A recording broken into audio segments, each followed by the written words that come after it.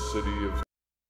I am your host, Carl, and today we have some spooky stories for you. We will tell you 3 different stories. 2 are true, and 1 is false. All of these supernatural tales took place somewhere in Illinois. See if you can find out which story is the myth. In the south suburban city of Country Club Hills, there is an area to the north called Nob Hill. The area is a mixture of vast plains and cramped housing. A cluster of random disappearances have given this neighborhood a bad reputation. The Nob is surrounded by 2 stretches of highway, so most teens walking home from the local high school have to pick between walking along the highway and risk getting hit by a speeding car, or walk through Dead Man's Ditch. Dead Man's Ditch is a ditch on the side of the highway, and for reasons that don't need to be explained, it lives up to its name.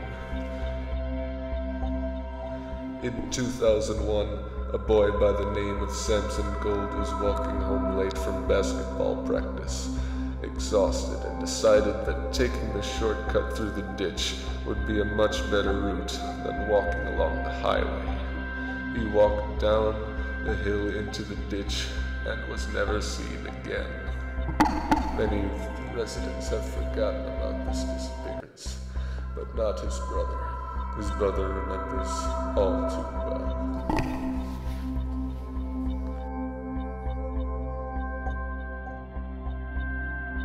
Man, I really miss my brother.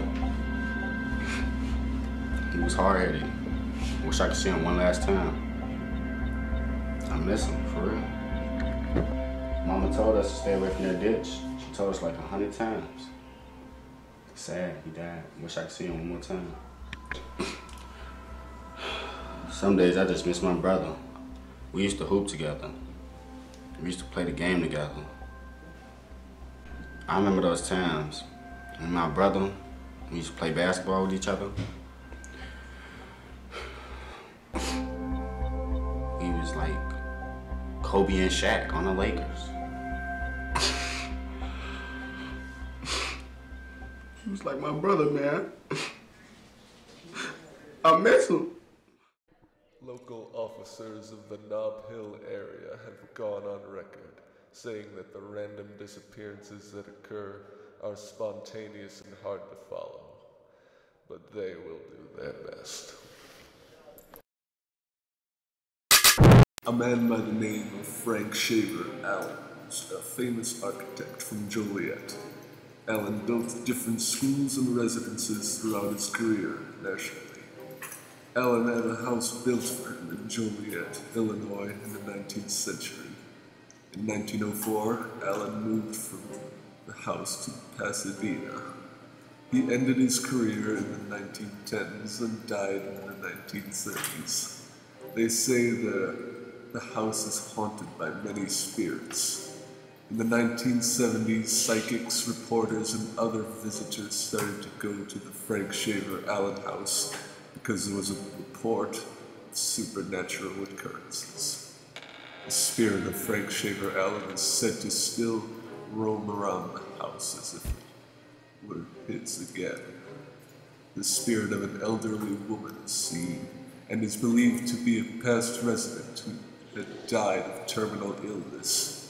There was reports of the spirit of a young child who had gone missing but was never found, and a nanny who took care of the child when they lived in the home.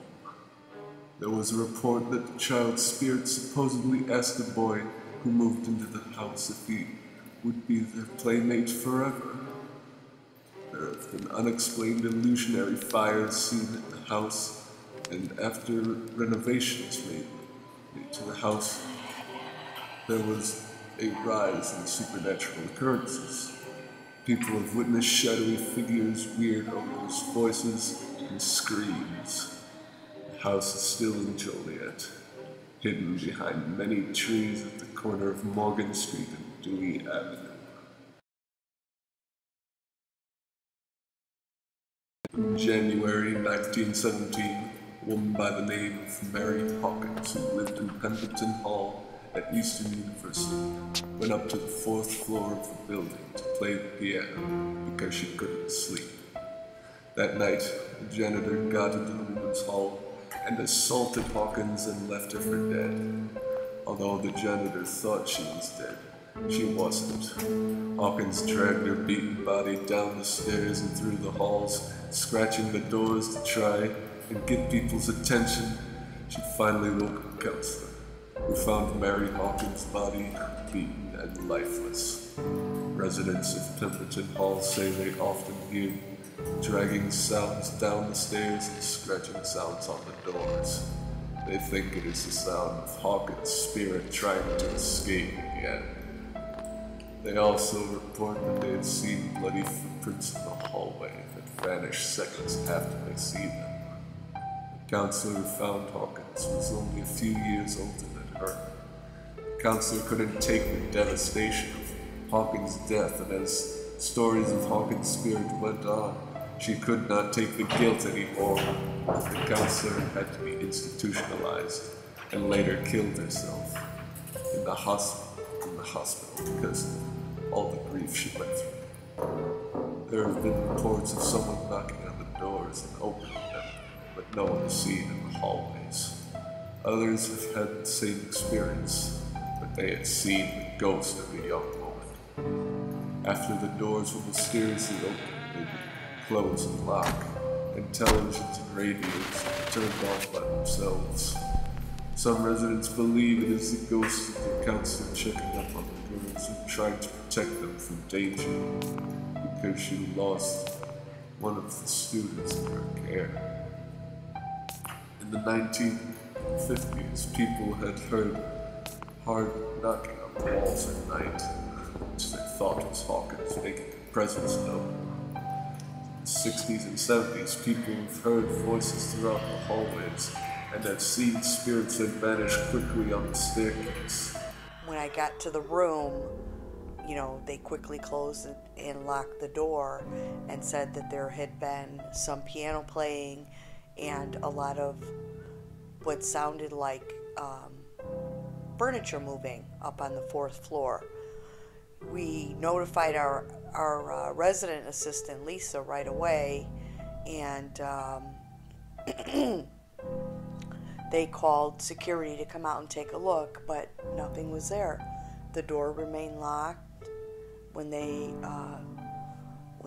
went up there, they didn't hear anything.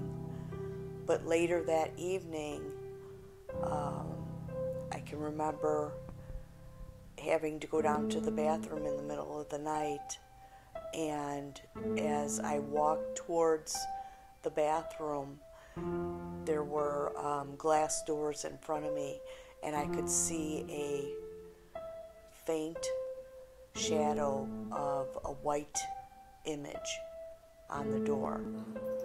There are also a ton of stories that occurred on the 4th floor. People have reported to see the windows open and close and lights flicker. Others have reported hearing pacing and faint sound of piano playing. All the old furniture and piano were up in the music room, and the room was locked up and closed off.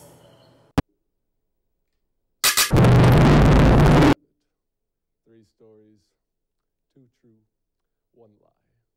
Now it's your job to pick out the false story. Email your guess to bdtv228program@gmail.com, and we will pick one person who gets the answer correct, randomly to win a special prize. Thank you so much for joining us. Please subscribe to our YouTube channel for more entertainment like this, and like the Bremen District Television Facebook page. And don't forget to tell us which story you think is fiction. Tune in next time to see which creepy story is false. Until next time.